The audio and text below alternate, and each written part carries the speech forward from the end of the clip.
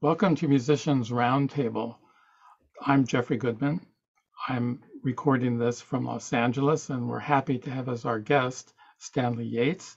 Stanley is in Clarksville, Tennessee, and today we're going to discuss the works of Venislas Thomas Matiegka. And so, welcome, Stanley. How are you doing today? I'm great. I'm really happy to be here to talk about this shadowy figure of Matiegka, and thanks so much for providing this forum for us to talk about this. Absolutely. So, could you could we begin by just having you discuss a little bit about your own discovery of his music and what the history of that is? Oh, well, that first Grand Sonata, the big one, um, I somehow got hold of a facsimile edition of that when I was still in Liverpool, probably around 1980. And so, of course, you just look at something like this, and it's like immediately, oh, this is really interesting. But in those days, it was not so easy to search for things and find other music. And I wasn't really interested in that kind of thing at the time anyway. I was more on a concert path. But that piece always stuck in my mind because it was like such a startling thing to see that exists. And I was always like, I wonder if someone's going to play this at some point. But I, about 20 years ago or something, around 2000, I got very interested in 19th century guitar music, much more so than I had been in the past, um, and I got interested in sonata styles and sonata forms, thinking this is a good way to kind of look at what the guitar was doing in those days. And with the help of some of my kind of musicology friends in Europe, especially Eric Stenstadvold, who was doing lots of research into his own areas. Whenever he came across a guitar sonata in a library or an archive or a catalog, he'd tip me off and I'd get them. So it was in that process of collecting tons of 19th century guitar sonatas that I collected 12 sonatas by Matiegka, uh, who I only knew by the one piece, previously to that. And of course, I'm looking at these pieces and thinking, well, these are incredibly interesting pieces, you know. So that's Absolutely. how I kind of came across that. Yes. So, since he is a bit of a shadowy figure, could you introduce a little bit for us about his lifetime, his career in Vienna, and so forth? Yeah, so I think we have to talk a little bit about before he got to Vienna. It was Bohemian, which would be the Czech Republic now. He's from a musical family. His father was a choral director, and his mother, I believe, was the daughter of a professional composer. And he studied music as a child, and then he entered the seminary when he was probably 16 or 17. And there he studied cello and piano, and he studied piano with a very important teacher, Jelinek, who was personally associated with Haydn, Mozart, and even young Beethoven. And so he got a very high level musical training, and he entered law school and finally abandoned law, moved to Vienna, and he set up as a professor of piano and guitar. Now, we don't know where he first got hooked up with the guitar, perhaps in Vienna, but he converted his energies into the guitar in this very early experimental stage of figuring out, well, what can we do with this instrument as an instrument of artistic composition? And he started writing very ambitious pieces for it. So that's what we know about Matiegka and the guitar. There's no record of him ever performing. Doesn't mean to say he didn't, but there's no record of it. We do know that he must have been associated with Schubert and Schubert's circle because of some of the dedicatees of his pieces, but also because Schubert arranged one of Matiegka's pieces, and it was thought for a long time to be by Schubert, which tells you something about the quality of Matiegka. Um, and as a piano teacher in Vienna in the first decade of the 19th century, there's no way that he wouldn't have been aware of what Beethoven was doing with the piano. And some of these things creep into his music. I mean, we can't say that Matiegka is writing things like the Pathétique Symphony or the Hammerklavier, but there are certain formal and rhetorical gestures in Matiegka's music which are very much Beethoven-esque, certainly of the progressive zeitgeist of the time, and also he's got this more conservative Haydn style as well. So we've got the two styles often in the same pieces. It's very interesting musically. Yes, not too long ago, I got a copy of I'm forgetting now which sonata it is, but one of the sonatas was adapted from the Haydn piano sonata. Yeah, that's Opus 23. Yeah, and that's a very interesting case because that set of about 6 Haydn sonatas were never they weren't published until much later.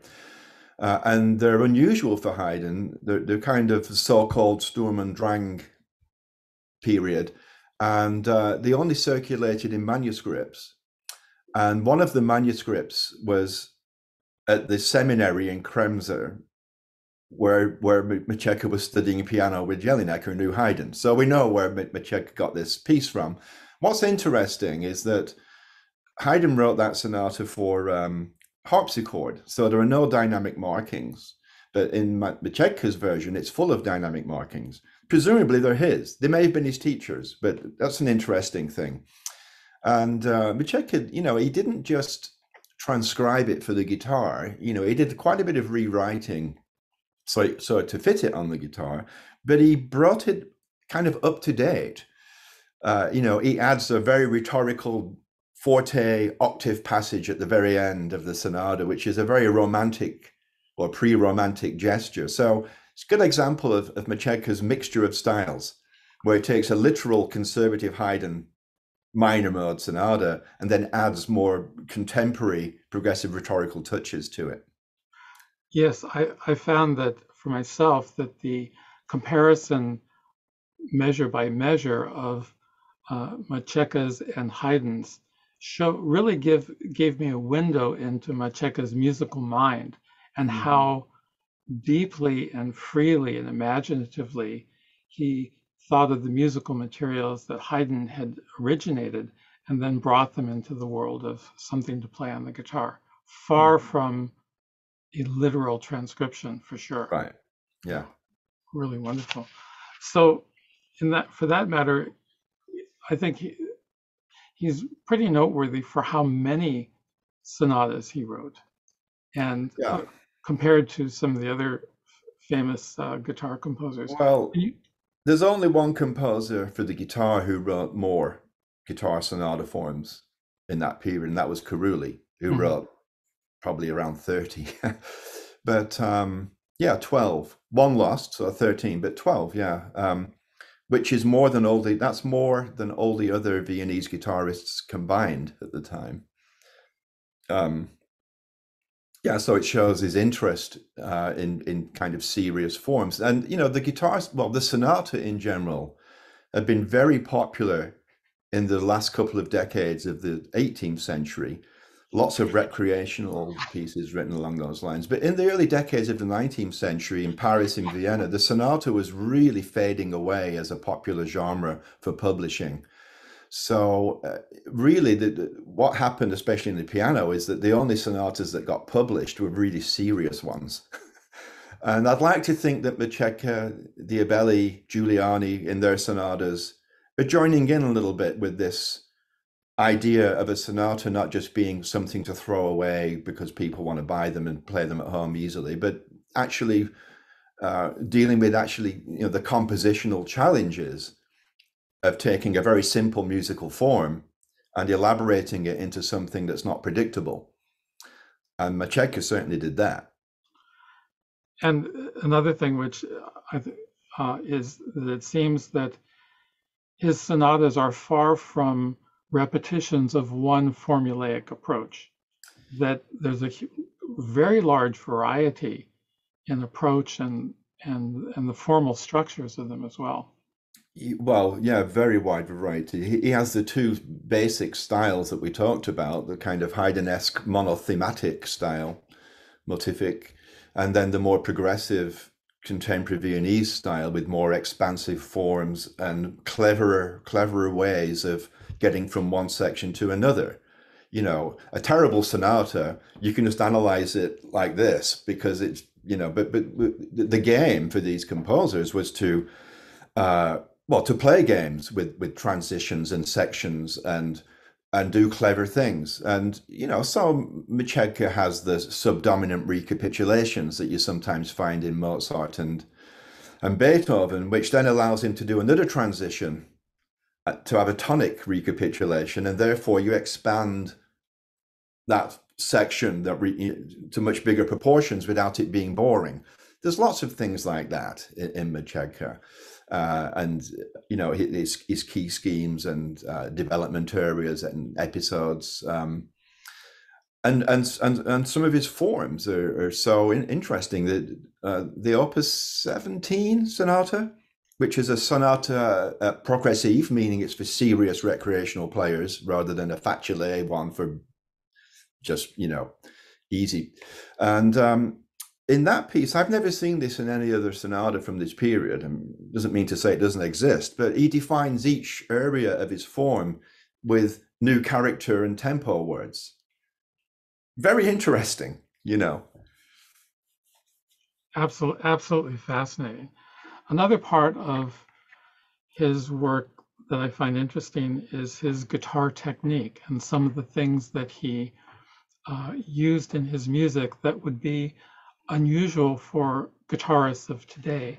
And I was wondering if you could perhaps take us through some of the, briefly, some of the techniques that he used, for example, use of the left-hand thumb on bass notes and so forth. Yeah, so, you know, in Italy and Vienna, using the left-hand thumb over the neck was very common. But for us today, it can be very awkward, especially with the wider necks. But you know, passages like this, for example,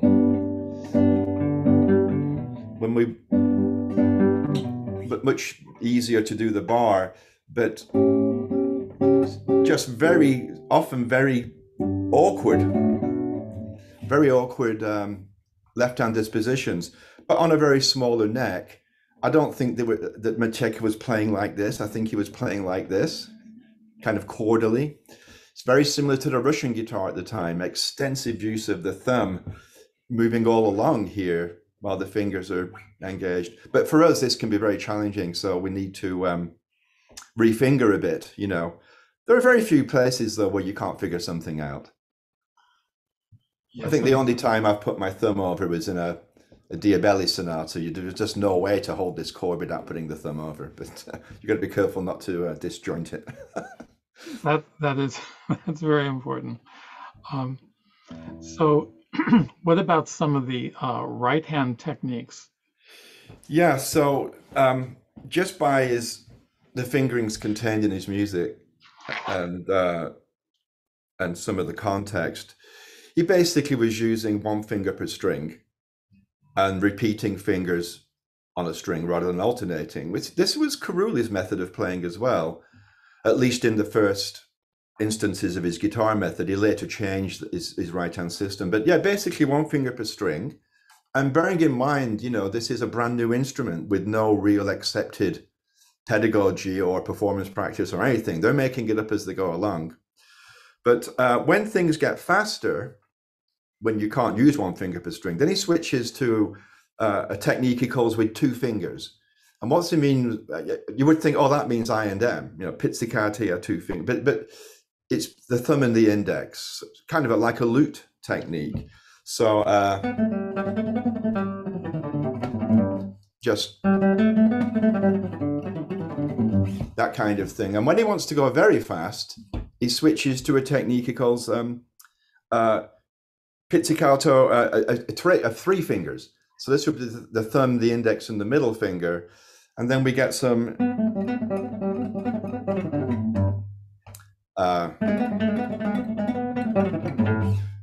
very fast passage work is possible with this fingering.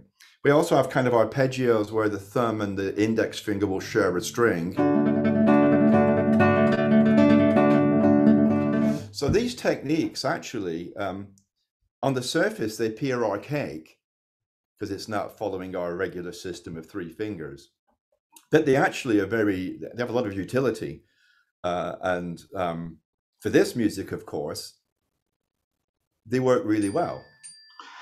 They work very well. That's the way that he conceived of playing it. But we can use these techniques in other repertoire in places. This reliance on the thumb for lots of things is, I think, a good thing. Absolutely. And I've looked at his music for a couple of seasons now. It's pretty much new to me. And if I use contemporary fingerings and compare it to the fingerings that are suggested and are really notated in your book, there's a very different musical effect. So it's not just technical facility that they make. Well, we have to assume that these guitarists were using fingerings that made their music sound the way they wanted it to sound. Now, that doesn't mean that we have to slavishly use only their fingerings. I think we should use our ring finger from time to time. But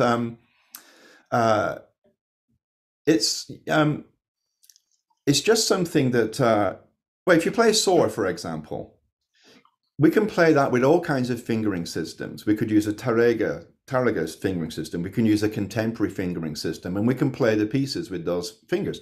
But if we use Soar's fingerings, which again really focus a lot on the thumb and not doing much alternation but slurring, it just is easier to do and sounds really good. So, these historical fingerings are worth considering. And Matiegka gave us quite a lot of them to look into. And, it's very interesting and improves our technique, actually. Absolutely. And so one other aspect of his music that is completely fascinating is the real abundance and richness of all expression markings. Much in contrast to the other 19th century guitar first editions, which often have almost nothing, not even one dynamic marking is very well, I think if you look at the complete works of Soar, you'll be lucky to find a dozen dynamic markings in the whole lot. But in Vienna, though, there was definitely a move towards well-notated guitar music, and Diabelli has some very detailed expression markings in his guitar pieces. And Giuliani, of course, often has very detailed expression markings. But Matiegka has a lot. And, there's a kind of there has been in guitar culture a bit of a dynamics come next or something. I mean, we all learn from the Soar studies, and there's no expression markings in there. And so the tendency is to play that music in a rather flat manner. But I think there's also a little bit of blindness.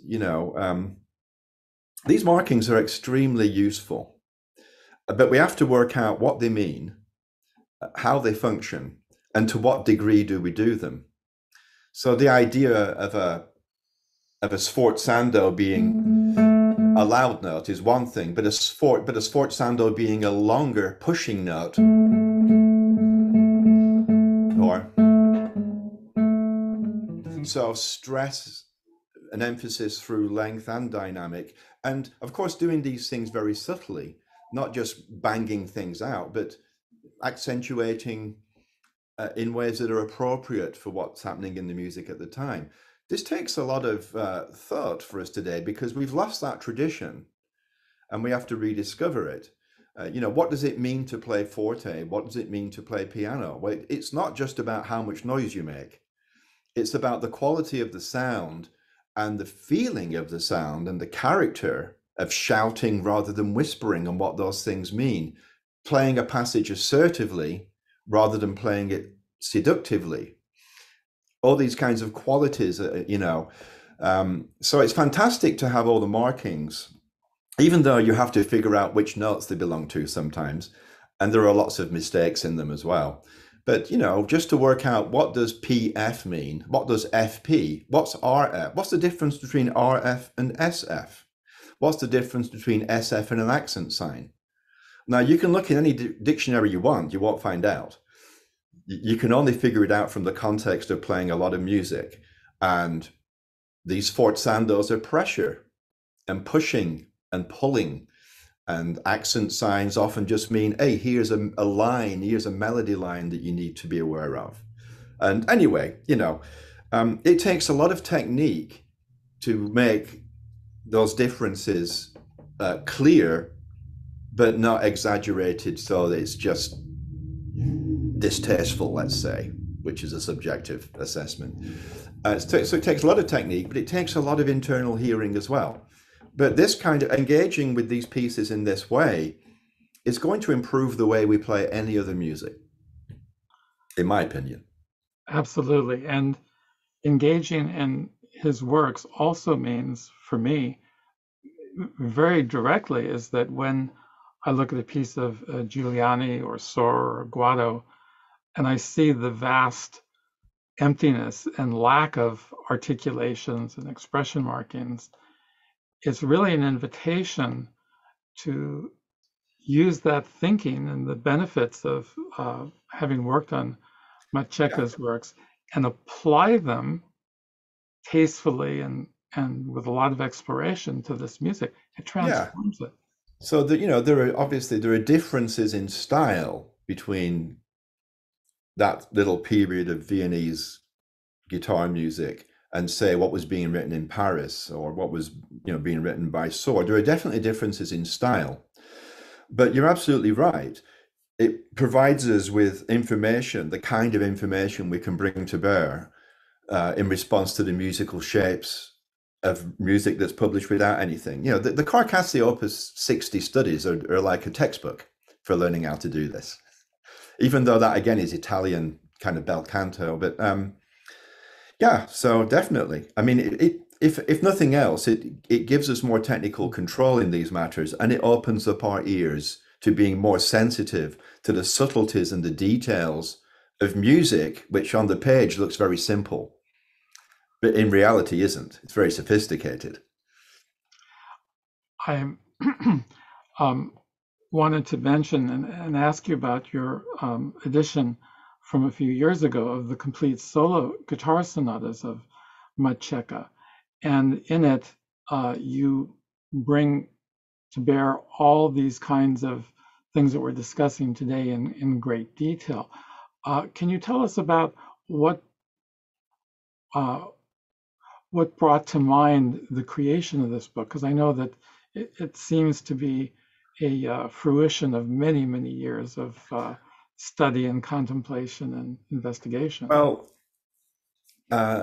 years ago in the late 90s, sometime around there, as I mentioned, I got interested in sonata styles, guitar sonata styles, and all this kind of stuff, and started collecting, amassing, over 100 of them, I'm sure. And so I was planning a multi-volume publication, and I typeset a lot of it, did some of the writing, and then my publisher decided it was too big a thing for them to do, so I just kind of put it aside until just a couple of years ago, and a colleague just sent me a text out of the blue. Hey, Stanley, you need to put out that edition of Matiegka Sonatas. So it was Christmas break, and I thought, all right. So I'd already got it all typeset. I probably had the editorial fingerings. Now, fingering is a tricky business. Should you include fingerings or not? Well, it depends what the goal of your edition is. I'm trying to promote music that's not very well known and get people on board with it. And I know that a lot of students, for example, and amateur players are not going to be happy with an edition that doesn't have fingerings. Plus, there are some idiosyncratic things that, how do you do this exactly? So, I want to provide solutions to those things. But I use a very light typeface for fingerings and put them outside the staff so that hopefully players who don't want to see my fingerings can ignore them. But anyway, that's not a difficult thing to do, the fingering, and the typesetting is a bit difficult because I just feel that you have to do the typesetting with some level of excellence, really, especially in these days of self-publishing. The typesetting has to match the quality of the music. You can't just let Finale or whatever program you have churn it out. You've got to make that typesetting look like a Henley or a Baron Reiter edition to the best of your ability. So there's all that. But what takes the time is the research, looking into the background and just finding things out. Now, of course, I already had Mario Gorio's 4-part article that was published in Il Fronimo in the 80s. But I started to do a bit more. I wanted to know more about Matiegka's position in Viennese musical life. So I looked at the dedicatees of his music and found out that there were some very interesting people. He was obviously associating with the Austrian Commissioner of War, Joseph Preminger, and Count Jean Esterhazy. That's the family that patronized Haydn. And the court war counselor, a musicologist, Kesenvetter. And members of nobility. He's associating at a pretty high level, and I wanted to know that. And then, of course, I need to talk about his musical style and his models for his compositions. What are the sonata styles that provided models? And then, of course, his guitar technique and the way that he uses the guitar, because it's in some ways quite particular to him. So all this is important information. And I even added an appendix, which I don't usually engage in kind of formal analysis because it is pretty boring. But I just felt I needed to point out some of the interesting features of these sonatas as an appendix for those who wanted to look at it. And of course, predictably, when I released this edition, one prominent reviewer just said, well, this is boring formulaic music. And it's like, well, this entire edition was meant to demonstrate that it's exactly not that. So anyway, I've always taken the same approach with my editions. I just want to publish what I wanted when I was a student. And what I wanted was an accurate edition that gave me lots of information. Well, that certainly does, and I think that the appendixes, I find it extremely useful for me because, in contrast to, let's say, an educated Viennese public in the early 19th century, those today, the subtle variations and gestures of sonata form is something that is not native to my own hearing, whereas key changes, dynamic changes, and so many things for the Viennese audiences, those are things that the audience would have intuitively or by education understood immediately upon first hearing. That's an interesting point. The way that we're taught sonata form in school and periodic phrase construction and so forth just doesn't tally very much with it doesn't tally with most music written in sonata style in that period. It's just an abstraction that's almost useless. And it certainly is an easy way to think that guitar sonatas are not very good because the development sections aren't contrapuntal, or that, there's a complete misunderstanding of what sonata form is and how it works in our kind of school, way of dealing with it. But what's interesting about an informed public or a contemporary public in that time are the kind of intertextual topics that composers brought into their music. So in something that might appear to be an abstract sonata for piano, composers are bringing in all kinds of external ideas that audiences of the time would have immediately recognized. So when there are little things that imitate horn calls, well, what does that mean? Well, it doesn't just mean here's some horns, and it's evoking hunting. It's like, well, what does hunting really evoke? What is the chase? What's being chased? Men are chasing women, and these ideas of Arcadian pastoral virtue, there's so much external stuff being brought into these pieces. Orchestral gestures from especially comic opera, but gestures from opera. So when you have a dramatic diminished seventh sequence or something, it's usually in the opera would be illustrating lightning. And there's all that. So this was a vocabulary that every composer and every listener was familiar with. So there's a kind of layer of narrative going on in these supposedly abstract pieces that, an informed listener of the time would have been completely aware of. When you have bits of counterpoint, it's religious, it's serious, you know, witticisms, you know, all kinds of things being brought in and they all have meanings, rhetorical meanings. We have to re-educate ourselves to this and become sensitive to it. You know, it's a very interesting aspect of 19th century music, this idea of topics, external topics, orchestral, violin. In the guitar, it's keyboard, violin, orchestral, trommel bass, you know, all these kinds of things. But also these gestures, these operatic gestures that we know what they mean because they occur repeatedly in operas and they have text. So, you know, we know what's going on. Yeah. Absolutely. Yeah. Well, this has been great. I want to thank you so much for joining us today and opening up the really very wide and fascinating subject of the works of Matiegka. And for those of you who have followed the interview, please take note that at the end of it, in the end notes for the YouTube video that will be published soon, there will be links to Stanley's book, website, and so forth, so that for those of you who wish to expand the information and directly get involved in this fantastic subject of 19th century music and this fascinating and really underappreciated composer, you'll have resources to get going with that. So again, thank you so much for joining us today. It's been great. Thank you, Jeff. It's been a pleasure.